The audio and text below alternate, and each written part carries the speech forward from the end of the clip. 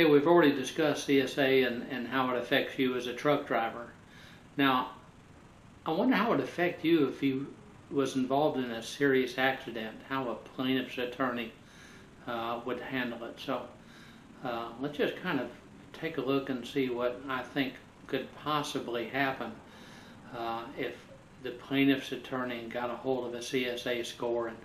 And even though plaintiff's attorneys, you know, we believe in the truth, the whole truth, and nothing but the truth.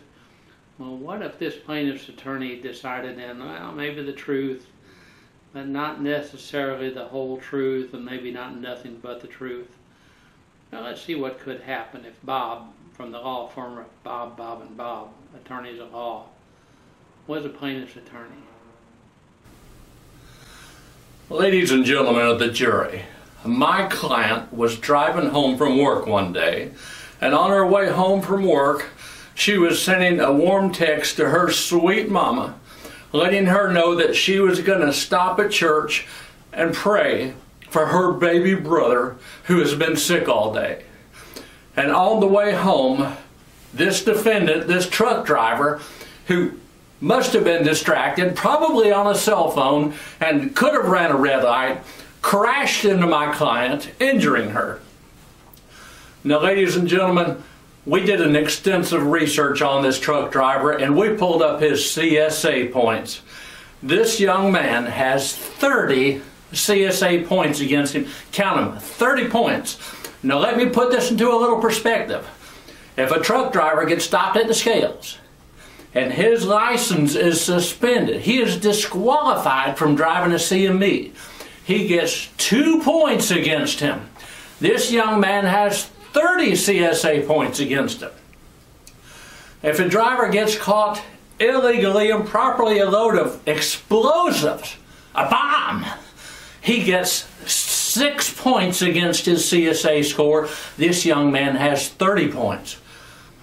Now, what does this tell you about the kind of truck driver and the kind of truck drivers this company hires to put out on the highway amongst the innocent motoring public? Well, that's quite a production, being that all you really did was cross the scales with a flat tire. You know, you've got 8 points for the flat tire, 2 points because you've been put out of service, time weighted by 3. Let's hope you have a good defense attorney that can really get out there and make the jury understand what CSA is really all about.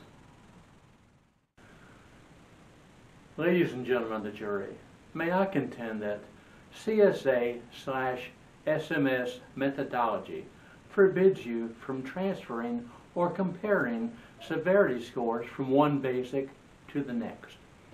I would also contend that plaintiff's counsel did not consider time weighting into his calculations. No, that didn't put the jury to sleep. Let's see if we can wake them up. Ladies and gentlemen of the jury, let me remind you that this truck driver could have been parking a bomb in the middle of Central Park, and he would have only got 6 points against his CSA, yet this young man has 30 points against his CSA. What does that tell you about the kind of driver we have here that crashed into my client, and the kind of driver this company hires to let drive amongst the innocent motoring public, one of these huge, heavy, massive 18-wheelers? What does that tell you? Your Honor, I rest my case. Well, that's kind of the way I think things would have went if your plaintiff's attorney may have believed in the truth, but not necessarily the whole truth and nothing but the truth. This is the kind of way I think it would have happened if Bob, from the law firm of Bob, and Bob, attorneys at law, who is normally a defense attorney. You know, Bob, and Bob, we settle fast. This is his first chance into the plaintiff's world, so that's the way I think it would have gone. We'll discuss CSA a little more in depth later.